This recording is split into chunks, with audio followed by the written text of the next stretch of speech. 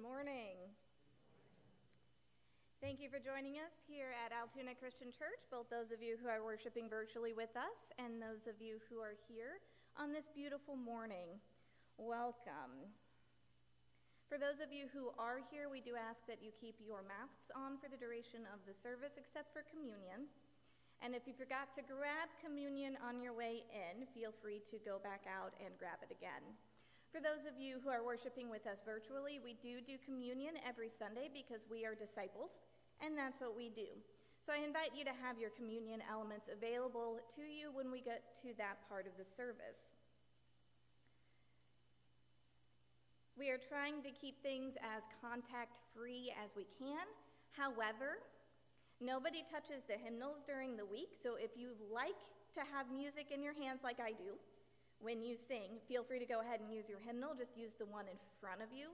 Put it back when you're done, and don't hand it to anybody that you're not sitting with. For those of you who are home and would like to have the music, we are working on a way to get it to you. I think that's it. So if you would like to rise in body or spirit and join in our praise hymn, please do so.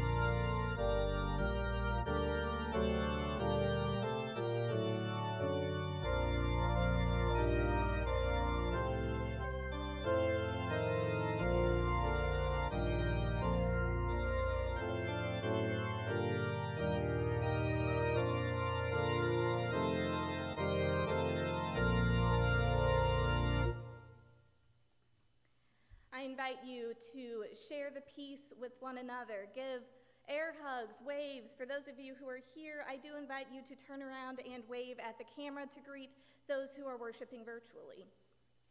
May the peace of Christ be with you.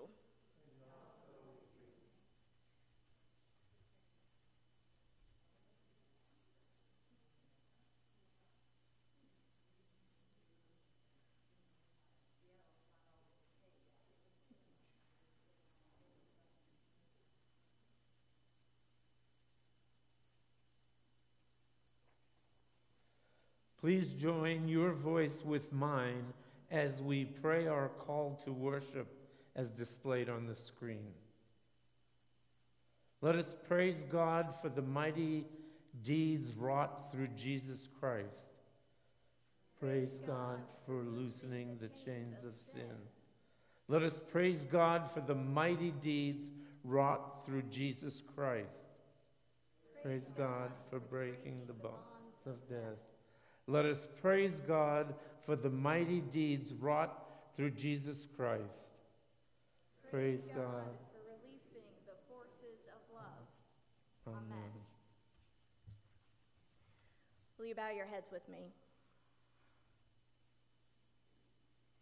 Creating God, creator of the universe, of earth, and of us, thank you for this morning, for this time that we have set aside to sit down with one another and to praise your name. May you be with us this morning, move in our hearts and in our souls, and go with us as we leave from here after the service. In Christ's name I pray. Amen. You can be seated. As we bring our joys and concerns to the Lord, let us reply after each joy, thanks be to God, and after each concern, Lord, hear our prayer. We continue to be thankful that we are witnesses to the resurrection of Christ in our hearts. Thanks be to God. We give thanks for all that we have, all that we are, and what we are becoming as humans, as a church, and for our part as resurrection people. Thanks be to God. We ask for God's blessings as we join the United Kingdom as they mourn the death of Queen Elizabeth's husband, Prince Philip. Lord, hear our prayer.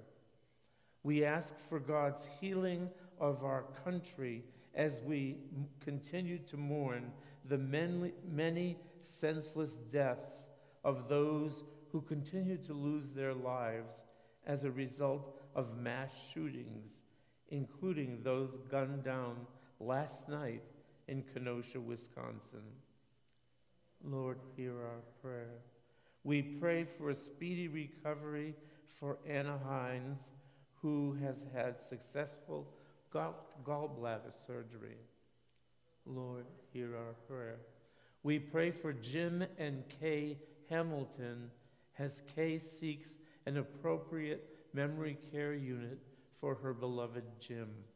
We also pray for the Hamilton family as they are all affected now by Jim's illness. Lord, hear our prayer. We pray for Charlie Cooper, who is now in hospice care at home. We pray for a peaceful transition from this life into heaven. We pray our prayers of sympathy for the Ferguson family. Larry's mom died this past week. Lord, hear our prayer. We pray for the sick, the suffering, the dying. We pray for the homeless. We pray for the lonely. We pray for those who have no one to love them or care for them. Let us be the hope in the lives of others. Lord, hear our prayer. We continue to pray for our church and the members of the transition team led by Pastor Lisa. Let us take a moment and pray for those people whose names we have not mentioned aloud as they remain close in our hearts.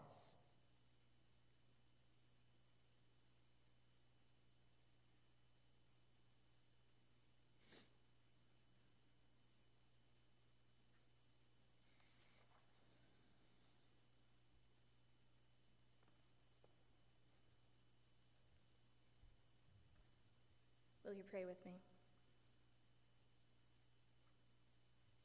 O God, source of love and compassion in the sufferings of all your children, we offer our compassion also for the hungry and the sick in body, mind, or heart, the depressed and the lonely, all living in fear and under stress, all stricken in grief, the unemployed and the rejected, and those burning with hatred.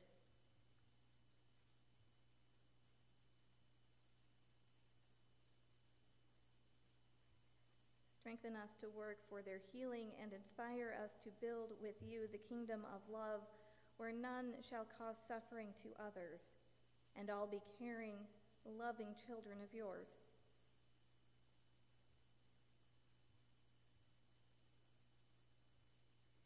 You are our compassionate, all-embracing God, ever present, ever loving, never failing. Out of your love, you gave us your Son who taught us to pray, saying, Our Father, who art in heaven, hallowed be thy name. Thy kingdom come, thy will be done, on earth as it is in heaven. Give us this day our daily bread, and forgive us our debts, as we forgive our debtors. And lead us not into temptation, but deliver us from evil. For thine is the kingdom, and the power, and the glory forever. Amen.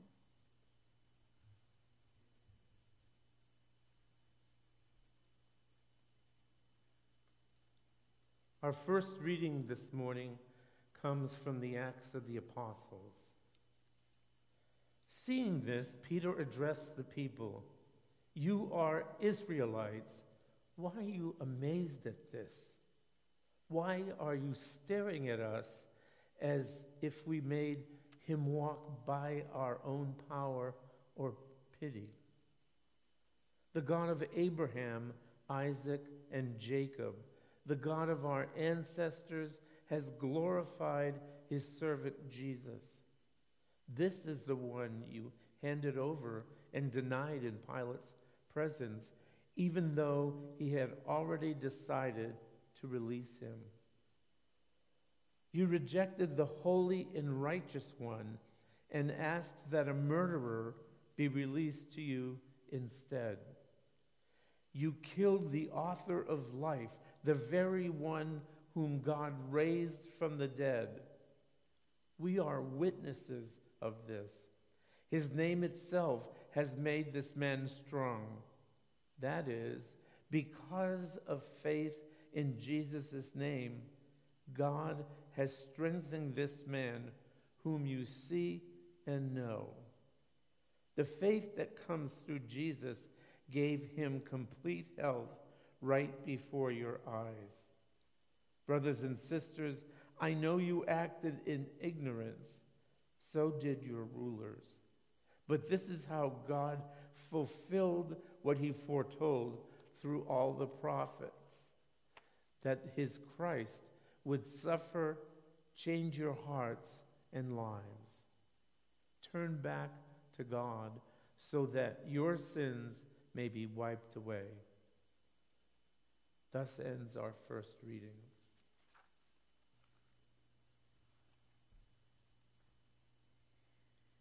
Our second scripture this morning comes from 1 John chapter 3, verses 1 through 7.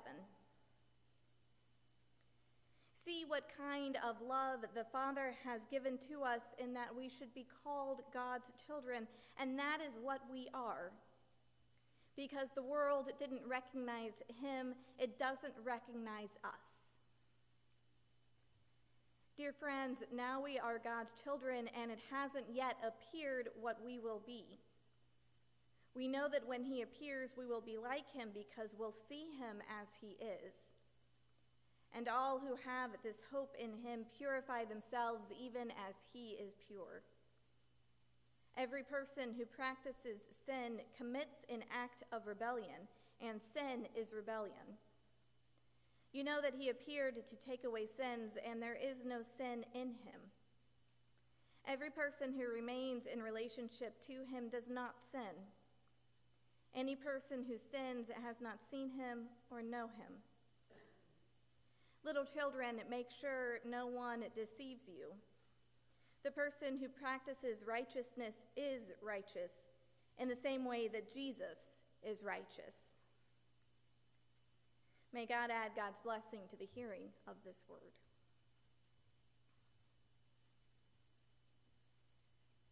Will you bow your heads with me?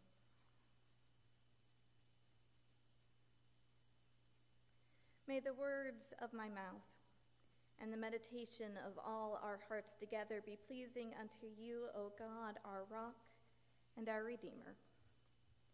Amen. Now, 1 John can be a little confusing without a decent amount of background information. As its title suggests, 1 John is indeed related to the Gospel of John. It was not written by the same person, but 1 John came out of the communities that were reading the Gospel of John. It was written somewhere near the end of the 1st century.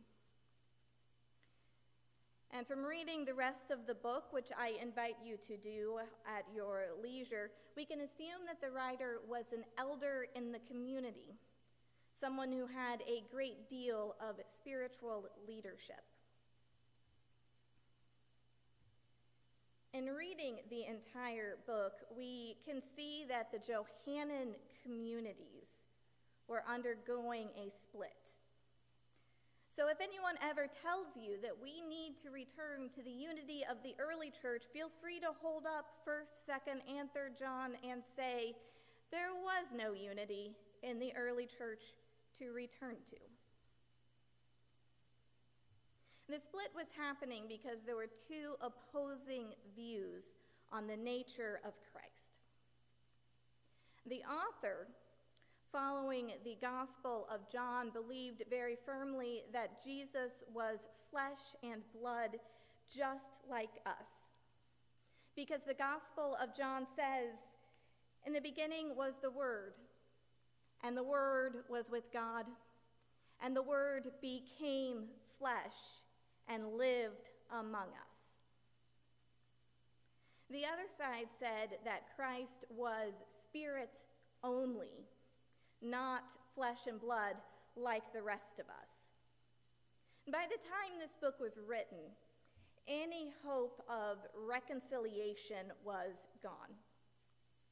The author seems to have written this book because the other side was going around trying to influence people to join their camp. Okay. So hold on to the two warring sides in this community. I will come back to this. The author of 1 John firmly believes that Jesus is going to return any day now. And it's alluded to in the other chapters. The verses leading up to our passage this morning illustrate that.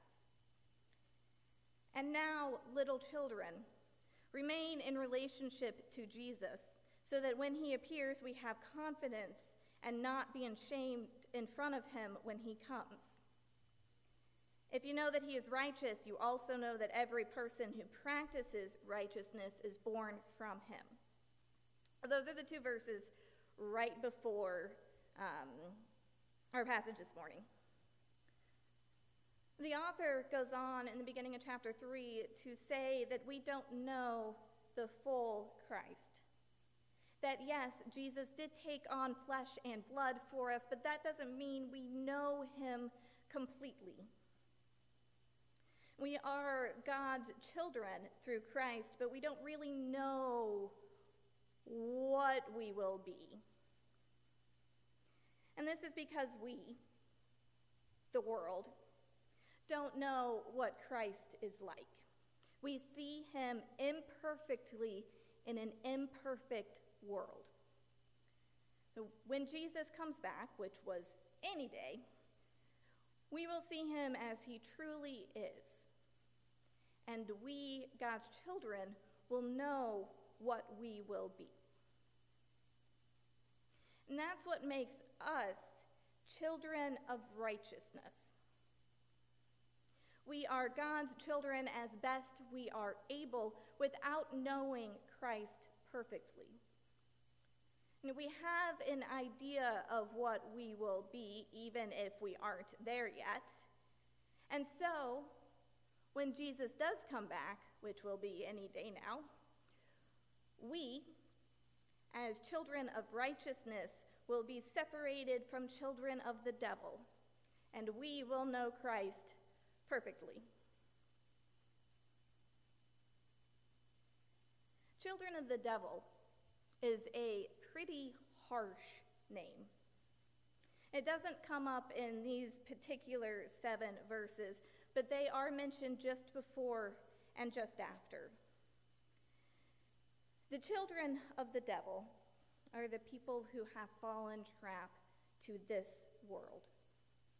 And by this world, we mean power, envy, greed, the things that would separate us from the love of God. We, as children of righteousness, are not trapped by this world. The children of the devil are. Now, a few minutes ago, I asked you to remember that the Johannine community was splitting into two different factions. So this is where this comes back into play. The author is calling his side children of righteousness and is painting the other faction as children of the devil. The author and his faction have right beliefs. They understand correctly that Jesus, the Word, became flesh and blood for our sake. Those other guys don't believe that Jesus was flesh and blood, and therefore they have fallen to the trappings of this world, and they are children of the devil. Time-honored way of making sure that you keep people on your side. Paint the others as sinful.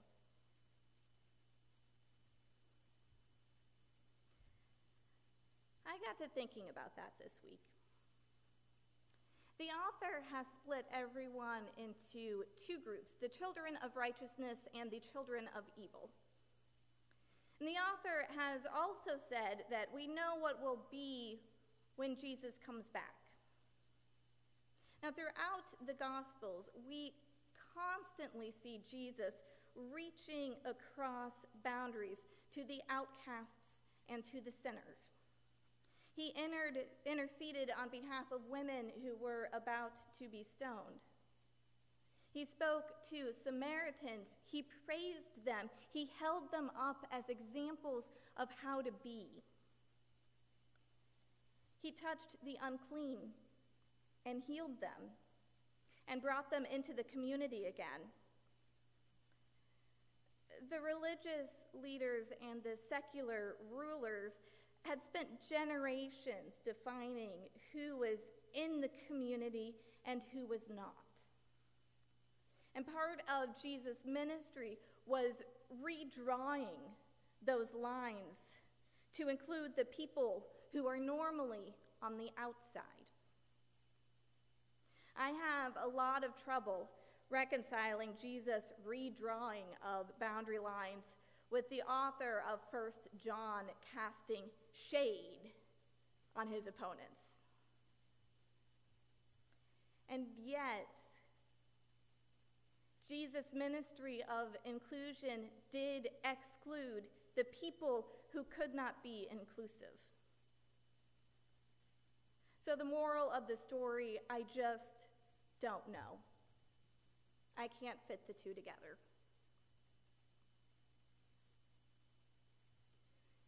The part of this passage that makes it a little less mind-boggling is when the author says that when Jesus comes, we will know what we will be. Because we do not yet fully know Christ, we do not yet fully know who we will be. And when Christ comes, all of that will change, and we will be perfectly children of God. We will be perfectly like Christ. And that is the part that I pin my hope to. We are God's children now.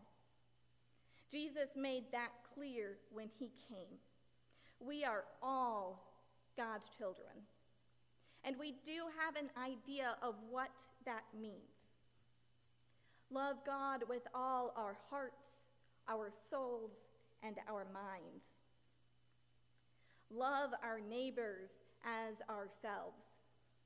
Care for the widows and the orphans. Turn over tables when the temple becomes a marketplace of corruption. Reach out to include those the others exclude. I mean, sure, we don't know Christ perfectly. And no, we don't know what we will be. I mean, we are imperfect people.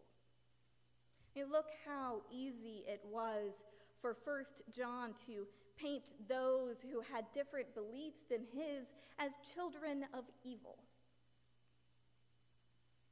We don't know Christ perfectly, but we will.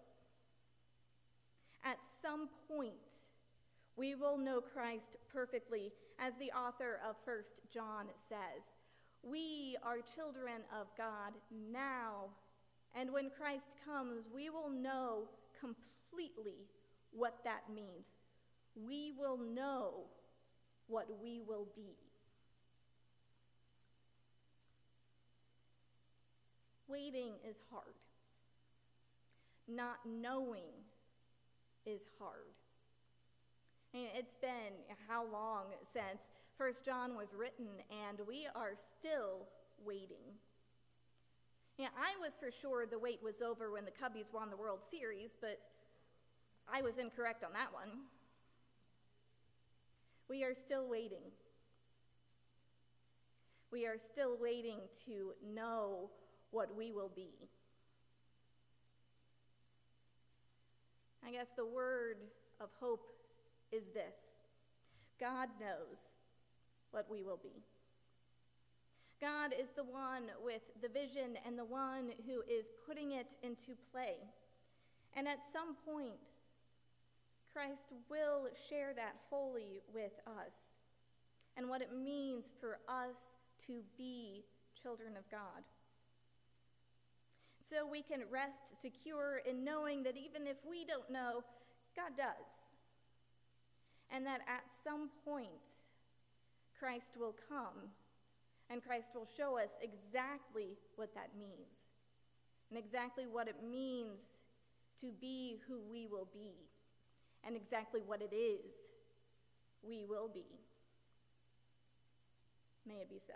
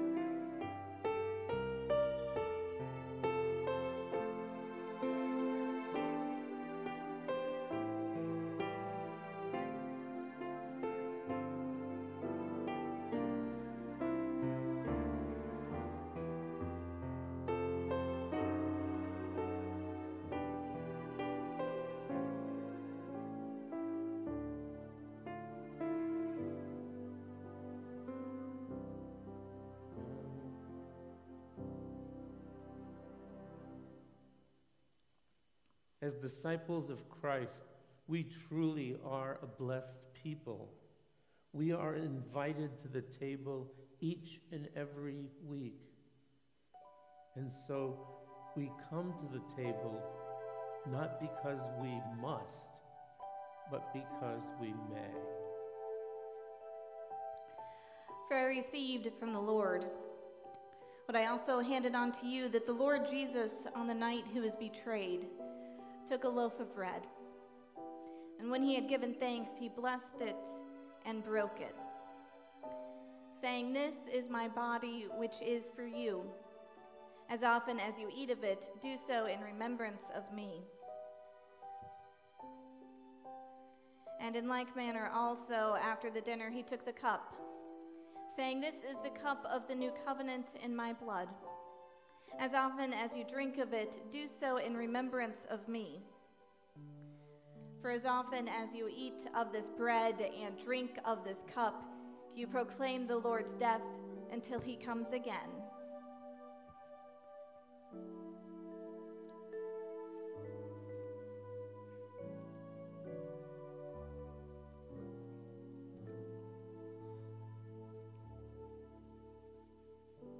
Let us pray. We pray in thanksgiving for the gifts that have been given to us. And now, because we have those gifts and God's grace, we go from here sharing what we have received. Amen.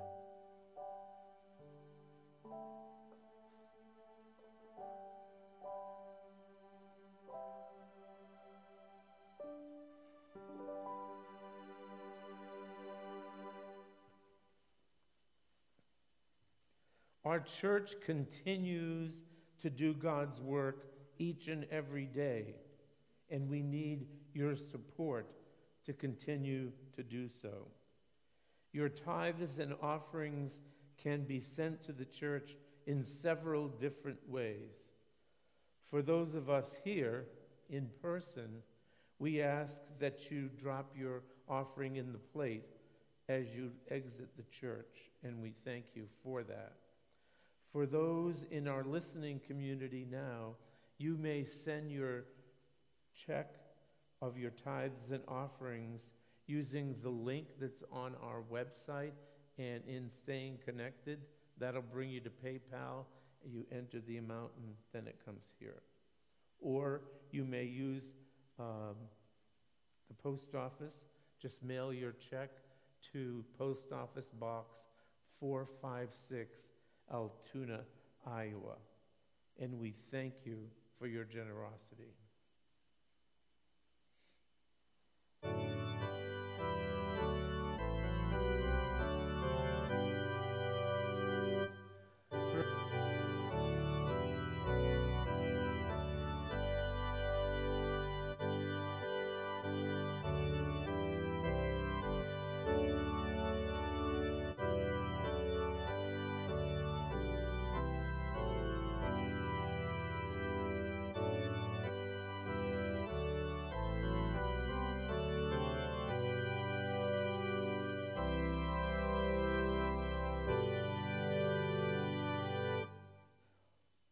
Holy One, we give thanks for the gifts that have been given to us. Please help us multiply these gifts so that we may do the good in the community, in the church, and the world around us. Amen.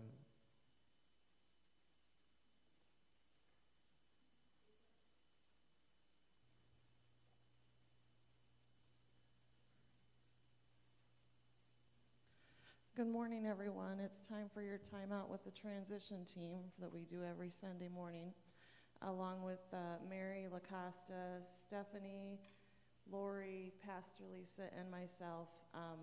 We continue to meet to go through things that we need to do. And last week, everybody received these pretty color cards in the envelope. If you did not receive one last week, there's more up there on the sound booth, so please take one. We'd like to have these returned next week.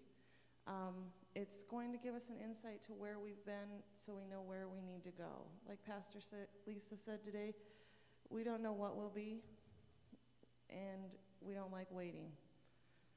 We don't know what Altoona Christian Church will be. We don't like waiting to find out, but God's going to lead us in the direction that we need to go. We just need to be patient and to follow that.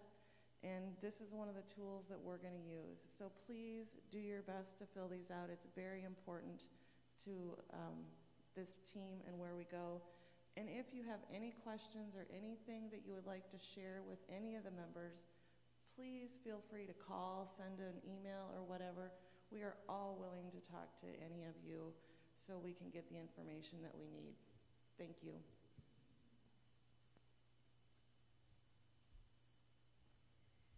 Some other announcements. The lunch bunch will be bunching for lunch tomorrow. I worked all morning on that. 11:30 at the Altoona Perkins. Please RSVP to Mary before then so that they can get the right number of people. Transition team, we are meeting Tuesday night. And we are continuing to have our Bible study at 7 p.m. on Wednesday nights. If you would like to join us, just let me know and I will send you the Zoom invitation. Did I miss anything? Fantastic. Will you join with me in prayer? Blessed be you, Lord, God of tenderness and compassion, rich in kindness and faithfulness, who keeps us in your love forever. Amen. Will you please rise in body or spirit and join in our sending hymn?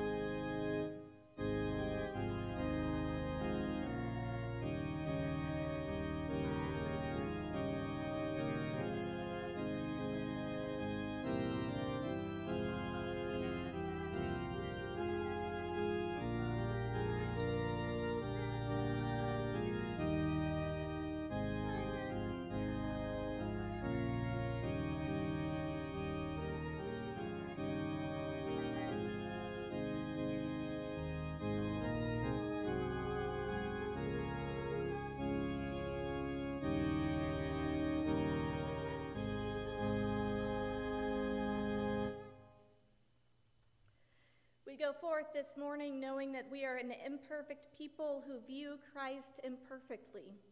But we also go forth this morning knowing that we are children of God. And so we bask in that love always and forever.